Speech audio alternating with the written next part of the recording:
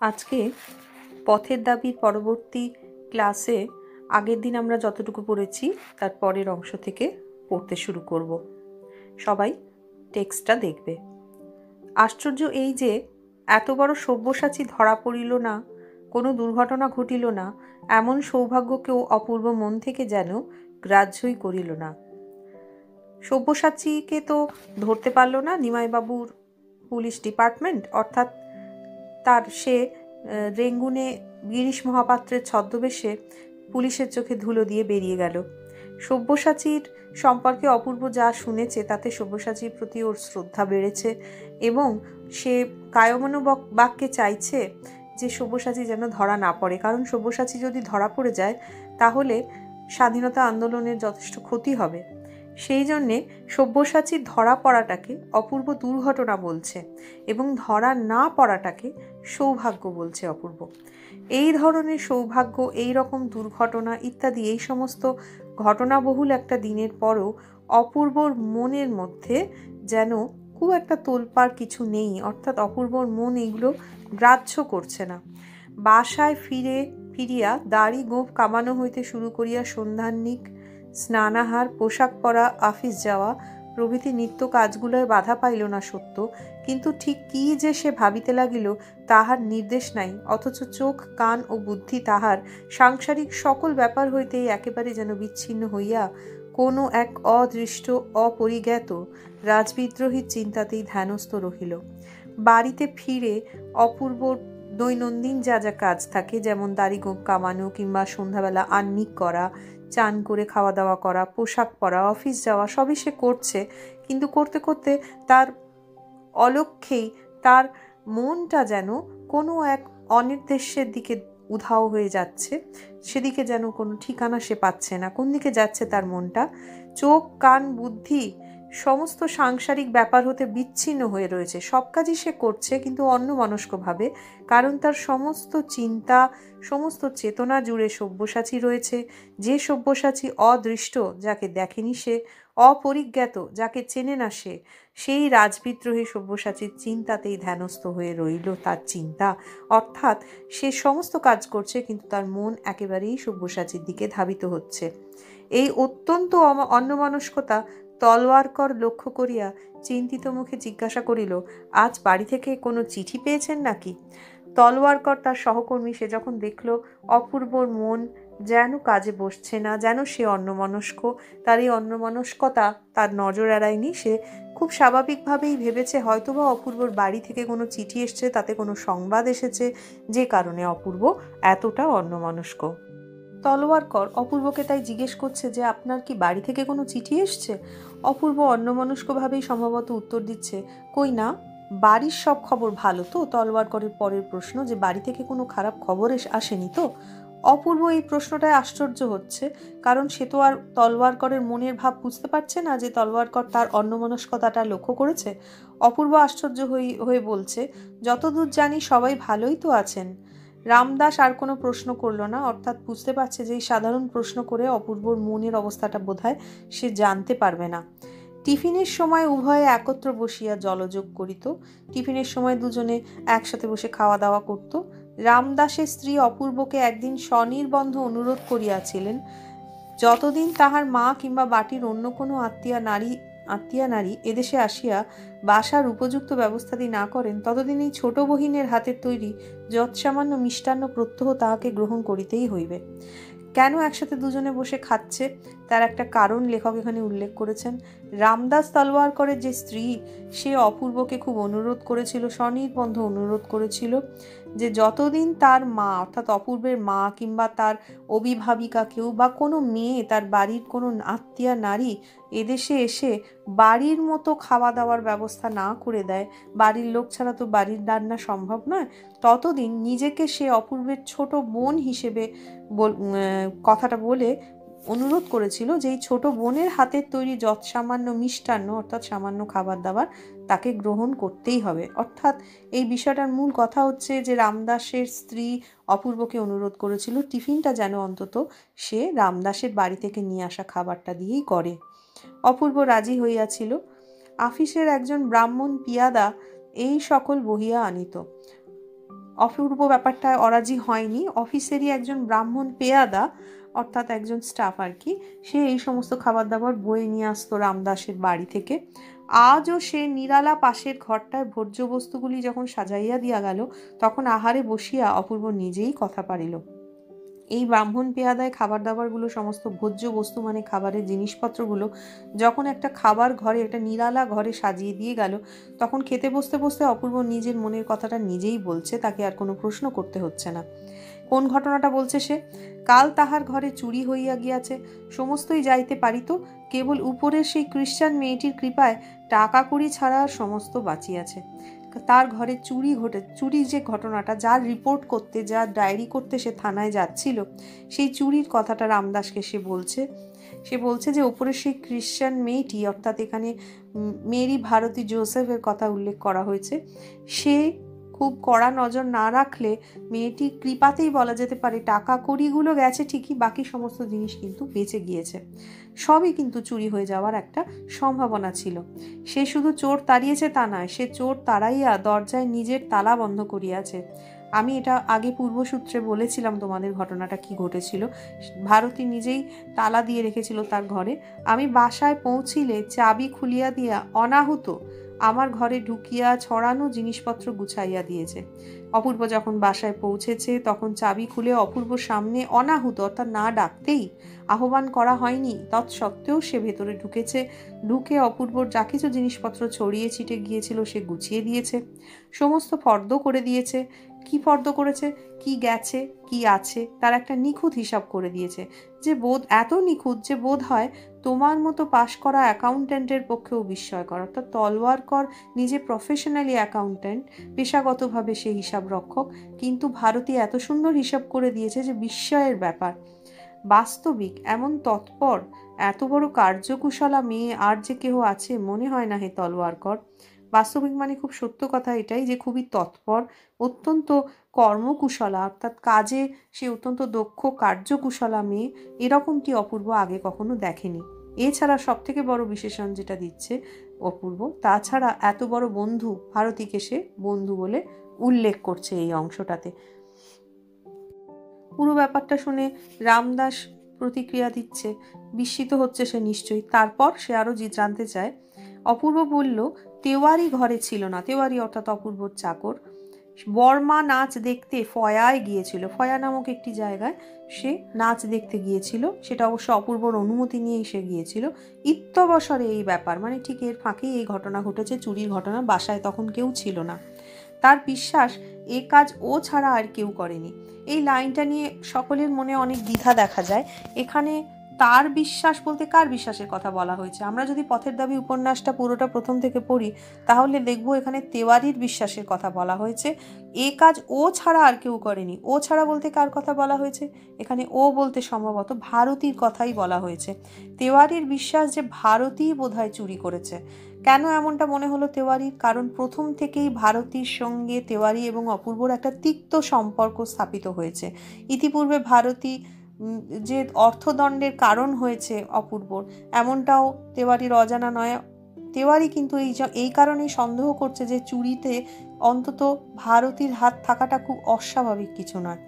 আমারও অনুমান কতকটা তাই। অপূর্ব দেখো একটু আগেই বললো ও তার সবচেয়ে বড় বন্ধু, অনেক বড় বন্ধু, কার্যকুশলা মেয়ে, কিন্তু আবারও অপূর্ব বলছে যে সে চুরি করালেও করাতে পারে। তার কারণ কি? এমনটা কেন বলছে অপূর্ব?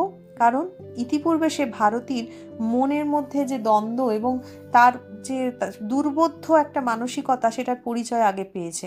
কখনো ভারতীকে সে দেখেছে যে অপূর্বর হয়ে কথা বলতে, কখনো বা তার বিরুদ্ধে কথা বলতে, এই জন্যই সে এমন কথাটা বলেছে। অপূর্ব অনুমান করছে চুরি না করুক, সাহায্য করেছে, এমনটা হতেই পারে। যদিও পরবর্তীকালে জানা যাবে এই চুরিটা করেছে অন্য লোক। কারা চুরিটা করেছে? যারা তেওয়ারিকে ফয়ায় নাচ দেখানোর জন্য নিয়ে গিয়েছিল, তাদেরই একটা দল এই চুরিটা করেছে। রামদাস জিজ্ঞেস করছে, তারপর সকালে গেলাম পুলিশে খবর দিতে, যার পরে যা ঘটনা হলো আমরা তো সেখান থেকেই আমাদের পাঠ্যটা শুরু হয়েছে। কিন্তু পুলিশের দল এমন কাণ্ড করলে, এমন তামাশা দেখালে যে ও কথা আর মনেই হলো না, অর্থাৎ তার রিপোর্ট লেখাবার কথা অপূর্বর মনেই থাকলো না, যদিও অপূর্ব পরবর্তীকালে রিপোর্টটা লিখিয়েছে। এখন ভাবছি যা গেছে তা যাক, তাদের চোর ধরে দিয়ে আর কাজ নেই, তারা বরঞ্চ এমনি ধারা বিদ্রোহী ধরে ধরেই বেড়াক। যে পুলিশের কর্তব্য হচ্ছে সাধারণ মানুষকে অত্যাচার থেকে বাঁচানো, সাধারণ মানুষকে অনাচার থেকে বাঁচানো, সেই মানুষ শুধুমাত্র ব্রিটিশ শাসকদের প্রোটেকশন দিতে, তাদের সুরক্ষার জন্য বিদ্রোহীদের ধরছে। এটাই অপূর্ব এখানে সেই ঘটনার প্রতি ইঙ্গিত করেছে। এই বলে তার গিরিশ মহাপাত্র ও তার পোশাক পরিচ্ছেদের বাহার মনে পড়ে হঠাৎ হাসির ছটায় যেন দম আটকে যাবার উপক্রম হচ্ছে অপূর্বর। যেই মুহূর্তে সে বিদ্রোহী কথাটা তার মনে এসেছে, পরমুহূর্তেই তার গিরিশ মহাপাত্রের চেহারাটা চোখের সামনে ফুটে উঠেছে, তার পোশাক পরিচ্ছদের বাহারও মনে পড়েছে এবং তার প্রচণ্ড হাসি পেয়েছে। হাসি থামিলে সে বিজ্ঞান ও চিকিৎসা শাস্ত্রে অসাধারণ পারদর্শী বিলাতের ডাক্তার উপাধিধারী রাজশত্রু মহাপাত্রের স্বাস্থ্য, তাহার শিক্ষা ও রুচি, তাহার বল বীর্য, তাহার রামধনু রঙের জামা, সবুজ রঙের মোজা ও লোহার নাল ঠোকা পাম্পশু, তাহার নেবুর তেলের গন্ধবিলাস, সর্বোপরি তার পরহিতায় ও গাঁজার কলিকাটি আবিষ্কারের ইতিহাস সবিস্তারে বর্ণনা করিতে করিতে তাহার উৎকট হাসির বেগ কোনো মতে আরেকবার সংবরণ করিয়া শেষে কহিল, তলওয়ারকর, মহা হুঁশিয়ার পুলিশের দলকে আজকের মতো নির্বোধ আহাম্মক হতে বোধ করি কেউ কখনো দেখেনি। প্রচণ্ড হাসি পাচ্ছে অপূর্ব। তার মনে পড়ছে এবং সে তলোয়ারকে ব্যাখ্যা করে বোঝাচ্ছে যে বিজ্ঞানে পারদর্শী, চিকিৎসা শাস্ত্রে পারদর্শী অসাধারণ ডাক্তার এবং বিলাতে ডাক্তারি ডিগ্রি নেওয়া একজন ব্যক্তি, সেই রাজশত্রু, তার সঙ্গে তুলনা করছে সে গিরিশ মহাপাত্রের স্বাস্থ্য, শিক্ষা, রুচি, বল বীর্য, অর্থাৎ খুব ক্ষীণ শরীরের ছিল সে, রামধনুর রঙের জামা এবং সমস্ত তার চেহারা, যা কিছু পোশাক ছিল সবটা মনে পড়ছে। এবং এই বৈসাদৃশ্যের কথা, তাকে যে সব্যসাচী সন্দেহ করাটাই পুলিশের অন্যায় হয়েছে, এইটা ভেবেই খুব অপূর্বর হাসি পাচ্ছে। সবশেষে তার মনে পড়ছে গাঁজার কলকে আবিষ্কারের ইতিহাসটা এবং পরহিতায়ও, অর্থাৎ অন্যের উপকারের জন্য সে যে গাঁজার কলকে রেখেছিল এমন যে সে কৈফিয়ত দিয়েছিল, এটা মনে পড়েও তার প্রচণ্ড হাসি পাচ্ছে। কোনো রকমে সে হাসি সংবরণ করছে, আটকাচ্ছে এবং বলছে যে মহা হুঁশিয়ার হতে পারে পুলিশের দল, কিন্তু আজকে তারা যা নির্বোধ এবং আহাম্মক বনেছে তা এর আগে কখনো কেউ দেখেনি। এটা অপূর্ব গিরিশ মহাপাত্রকে ওরফে সব্যসাচীকে না চিনেই বলেছে, কিন্তু সে গিরিশ মহাপাত্র যদি সব্যসাচী হয়েও থাকে তাহলেও কিন্তু পুলিশ নির্বোধই হয়েছে, কারণ তারা কিন্তু সব্যসাচীকে ধরতে পারেনি, চিনতে পারেনি। অথচ গভর্নমেন্টের কত টাকাই না এরা বুনো হাঁসের পেছনে ছুটোছুটি করে অপব্যয় করলে। এখানে গিরিশ মহাপাত্রকে ধরার জন্য এই যে পুলিশের তৎপরতা এবং সেটা পুরোপুরি ব্যর্থ হওয়া, এটাকে বুনো হাঁসের পেছনে ছোটার কথা বলা হয়েছে, অর্থাৎ ব্যর্থ কাজ করা বলা হয়েছে, অনর্থক কাজ করা বলা হয়েছে। এর জন্য সরকারি টাকা নষ্ট হচ্ছে বলে অপূর্ব অভিমত দিতে বাঁধেনি তলোয়ারকরের সামনে। রামদাস তখন এই বিষয়টাকে একেবারেই বলা যেতে পারে সমর্থন করছে এবং বলছে যে বুনো হাঁস ধরাই এদের কাজ, অর্থাৎ পুলিশি তৎপরতা এবং পুলিশি কার্যকুশলতার ওপর এদের দুজনের কারোরই বিশেষ কি বলা যেতে পারে যে খুব একটা আস্থা নেই। আপনার চোর ধরে দেওয়ার জন্য এরা নেই, অর্থাৎ সাধারণ মানুষের ক্ষয়ক্ষতিকে সামাল দেওয়া বা অপরাধীকে ধরা, তাদের জন্য কিন্তু পুলিশ নয়, সাধারণ মানুষের জন্য তারা নয়। আচ্ছা, এরা কি আপনাদের বাংলাদেশের পুলিশ? একথা তলোয়ারকর যখন জিজ্ঞেস করছে, অপূর্ব এখানে একটা অদ্ভুত তথ্য দিচ্ছে, যে তথ্যটা আমরা জানি, তলোয়ারকর জেনেও অবাক হবে। হ্যাঁ, তাছাড়া আমার বড় লজ্জা এই যে এদের যিনি কর্তা তিনি আমার আত্মীয়, আমার পিতার বন্ধু, বাবাই একদিন এর চাকরি করে দিয়েছিলেন। এখানে নিমাইবাবুর কথা বলা হচ্ছে। আমরা জেনেছি যে নিমাইবাবুকে অপূর্ব কাকাবাবু বলে ডাকে। এই হচ্ছে পুলিশের কর্তা এবং তিনি এই বুনো হাঁস ধরা পুলিশের দলটির মূল হোতা বলা যেতে পারে। কথা ভেবে অপূর্ব লজ্জিতও হচ্ছে। এই নিমাইবাবু অপূর্বর পরিচিত, এটা জেনে রামদাস বলছে, তাহলে আপনাকেই হয়তো আর একদিন তার প্রায়শ্চিত্ত করতে হবে। একজন ভারতীয় হয়ে নিমাইবাবু যে ভারতের হিতাকাঙ্ক্ষী, শুভাকাঙ্ক্ষী সব্যসাচীকে ধরার জন্য ব্রিটিশ শাসকদের টাকা পয়সায় রেঙ্গুন অবধি ধাওয়া করে এসেছেন এবং তাকে ধরার জন্য তিনি এত ব্যস্ত, রামদাসের মতো দেশপ্রেমিক একজন মানুষ কিন্তু এখানে তাই বলে বসছে যে অপূর্বকেই বোধহয় তার প্রায়শ্চিত্ত করতে হবে। কথাটা বলে ফেলে সে একটু অপ্রতিভ হচ্ছে, একটু অপ্রস্তুত হচ্ছে, চুপ করলো। কারণ বলা যেতে পারে যে সে জানেই না নিমাইবাবু ঠিক কতটা কাছের আত্মীয় অপূর্বর, এমনটা তো তার জানা নেই। তাই সে ভাবছে আত্মীয় সম্পর্কে এরূপ একটা মন্তব্য প্রকাশ করা হয়তো শোভন হয় নাই, হয়তো ভালো দেখালো না কথাটা বলা।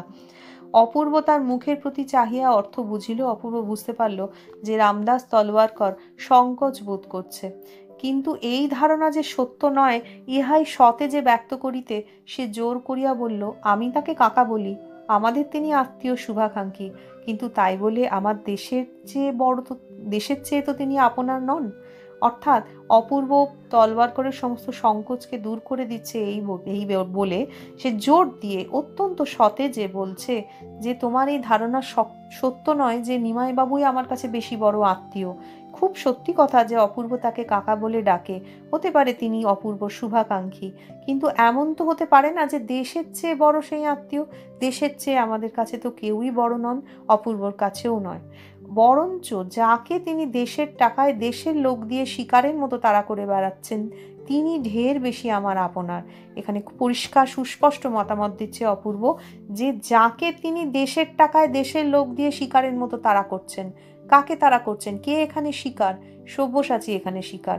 অপূর্ব পরিষ্কার বলছে যে নিমাইবাবু যিনি কিনা দেশের টাকায় দেশের লোক দিয়ে সব্যসাচীকে শিকারের মতো তাড়া করছেন, সেই সব্যসাচী নিমাইবাবুর তুলনায় অনেক অনেক বেশি আপনার অপূর্বর কাছে। রামদাস এখানে অপূর্বকে সাবধান করছে, মুচকি হেসে বলছে, বাবুজি এইসব কথা বলার দুঃখ আছে। অর্থাৎ এই ধরনের কথা অপূর্বকে ব্রিটিশ রাজশক্তির চোখে অপরাধী করে তুলতে পারে। অপূর্ব কিন্তু এখানে অনেকটাই সহজে উত্তর দিতে পারছে, তার মনের মধ্যে অনেকটাই সাহস এসছে। সে বলছে, যদি দুঃখ থাকে তাই নেব, কিন্তু তাই বলে তলোয়ারকর শুধু কেবল আমাদের দেশে নয়, পৃথিবীর যে কোনো দেশে যে কোনো যুগে যে কেউ জন্মভূমিকে তার স্বাধীন করবার চেষ্টা করেছে তাকে আপনার নয় বলার সাধ্য আর যার থাক আমার নেই। অপূর্ব বলছে, এমনটা হতেই পারে না যে দেশকে দেশের দুঃখ মোচনের জন্য যে এগিয়ে এসেছে নিজের প্রাণকে তুচ্ছ করে, পৃথিবীর যে কোনো দেশে হতে পারে, যে কোনো যুগে হতে পারে, জন্মভূমিকে স্বাধীন করার যে সৈনিক সেই মানুষের কাছে, জন্মভূমির অধিবাসীদের কাছে সব থেকে বেশি আপনার। এমনটা অস্বীকার করার কি উপায় আছে? বলতে বলতে কণ্ঠস্বর তার তীক্ষ্ণ এবং চোখের দৃষ্টি প্রখর হয়ে উঠছে, অর্থাৎ তার চোখের মুখে দেশের প্রতি ভালোবাসাটা সুস্পষ্ট বোঝা যাচ্ছে। মনে মনে বুঝিল কি কথায় কি কথা আসিয়া পড়িতেছে, কিন্তু সামলাইতে পারিল না। বলিল, তোমার মতো সাহস আমার নেই, আমি ভীরু, কিন্তু তাই বলে অবিচারে দণ্ডভোগ করার অপমান আমাকে কম বাজে না রামদাস। এই অংশটাতে দেখো যে সব্যসাচীকে দেখার পর থেকেই এবং রেঙ্গুনে এসে অবধি অপূর্ব যে বিভিন্ন ধরনের পরিস্থিতির সম্মুখীন হয়েছে তার মনের মধ্যে অনেক তিক্ততা জমে উঠেছে এই পরাধীনতা সম্পর্কে। যদিও অপূর্ব বুঝতে পারছে যে সে যে কথাটা বলতে যাচ্ছে তাতে কথা থেকে অন্য কথায় সে চলে যাচ্ছে, প্রসঙ্গান্তরে চলে যাচ্ছে, কিন্তু সে সামলাতে পারল না। সে অবশ্যই তলোয়ারকরকে ঠিক চিনেছে। সে বলছে, তোমার মতো সাহস হয়তো আমার নেই, অর্থাৎ তলোয়ারকর যতটা সাহসী অপূর্ব ততটা নয়, অপূর্ব হয়তো বা ভীরু। এবং খুব সত্যি কথা, পরবর্তীকালে উপন্যাসে আমরা দেখব তলোয়ারকর অসম সাহসের পরিচয় দিয়েছে। তাই বলে অবিচারে দণ্ডভোগ করার অপমান আমাকে কম বাজে না রামদাস। অবিচারে অর্থাৎ বিচারবিহীনভাবে কাউকে যদি শাস্তি দেওয়া হয় তাহলে সে শাস্তি দেওয়াটা প্রহসন হয়ে যায়, কারণ বিচারে অপরাধী প্রমাণিত হলে তবেই তাকে শাস্তি দেওয়া হয়। কিন্তু অপূর্ব এখানে বলছে অপূর্ব এমন শাস্তি পেয়েছে যার কোনো বিচারই হয়নি, অর্থাৎ অবিচারে সে দণ্ডভোগ করেছে, এবং এতে অপূর্ব যেরকম অপমানিত হয়েছে তা তাকে অত্যন্ত কষ্ট দিয়েছে। কম বাজে না মানে খুব বেশি রকম বাজে, অর্থাৎ খুব বেশি কষ্ট দেয়। বিনা দোষে ফিরিঙ্গি ছোঁড়ারা আমাকে যখন লাথি মেরে প্ল্যাটফর্ম থেকে বার করে দিলে এবং এই অন্যায়ের প্রতিবাদ যখন করতে গেলাম তখন সাহেব স্টেশন মাস্টার কেবলমাত্র আমাকে দেশি লোক বলেই দেশের স্টেশন থেকে কুকুরের মতো দূর করে দিলে, তার লাঞ্ছনা এই কালো চামড়ার নিচে কম জ্বলে না তলোয়ারকর। অর্থাৎ এখানে আমরা পূর্বসূত্রে যে ঘটনার কথা উল্লেখ করেছিলাম যে এই তলোয়ারকরকে স্টেশনে ট্রেনে তুলে দিতে গিয়ে অপূর্ব কয়েকজন ফিরিঙ্গির হাতে এমনভাবে লাঞ্ছিত হয়েছে, অপমানিত হয়েছে, এবং শুধু তাই না, এর অভিযোগ জানাতে সে যখন স্টেশন মাস্টারের কাছে যায় তখনও স্টেশন মাস্টার তাকে দেশীয় লোক বলে দূর করে তাড়িয়ে দিয়েছে কুকুরের মতো অপূর্বর ভাষায়। সেটাতে যা কষ্ট পেয়েছে এই কালো চামড়ার নিচে কম জ্বলে না তলোয়ারকর। হয়তো ফিরিঙ্গিরা, শ্বেতাঙ্গরা ভারতীয়দের কালো চামড়ার মানুষ হিসেবে ঘৃণা করে, কিন্তু এই কালো চামড়া আমাদের কাছে অগৌরবের নয়। এই চামড়ার নিচেও আমাদের মানুষের মতোই রক্ত মজ্জা রয়েছে, এবং তাই অপূর্ব বলছে অপমান আমাকেও অনেক বেশি রকমের কষ্ট দিয়েছে। অথচ এটা তো খুব বিচ্ছিন্ন ঘটনা নয়, এমন তো নিত্য নিয়তই ঘটছে। আমার মা, আমার ভাই বোনকে যারা এইসব সহস্র কোটি অত্যাচার থেকে উদ্ধার করতে চায়, তাদের আপনার বলে ডাকবার যে দুঃখই থাক, আমি আজ থেকে মাথায় তুলে নিলাম। অপূর্ব বলছে এই রকম প্রতিনিয়ত অহরহ কত না ভারতবাসী অত্যন্ত রকম অত্যাচারিত হচ্ছে, বিনা অপরাধে দণ্ডভোগ করছে। তাদেরকে উদ্ধার করার জন্য, তাদেরকে এই পরাধীনতার শৃঙ্খল থেকে মুক্ত করার জন্য যারা জীবন পণ করেছে, তাদেরকে অপূর্ব আপন বলবেই। তাতে যদি দুঃখ থাকে, সেই দুঃখ অপূর্ব মাথায় করে নেবে, এমনটাই সে জানে। অপূর্বর এই লাঞ্ছিত হওয়ার ঘটনাটা রামদাসের ইতিপূর্বে জানা হয়নি, তাই রামদাসের সুশ্রী গৌরবর্ণ মুখ ক্ষণকালের জন্য আরক্ত হয়ে উঠল, লাল হয়ে উঠল তার মুখটা। বলল, কই এ ঘটনা তো আমাকে বলেননি। অপূর্ব উত্তর দিচ্ছে, বলা কি সহজ রামদাস, হিন্দুস্থানের লোক সেখানে কম ছিল না, কিন্তু আমার অপমান কারো গায়েই ঠেকল না, এমনি তাদের অভ্যেস হয়ে গেছে।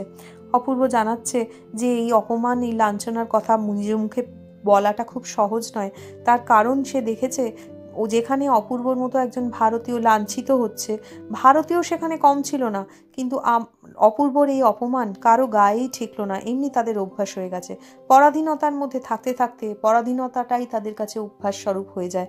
আমি আগেও কথা উল্লেখ করেছি, লাথির চোটে যে আমার হাড় পাঁজরা ভেঙে যায়নি, এই সুখবরে তারা সব খুশি হয়ে গেল।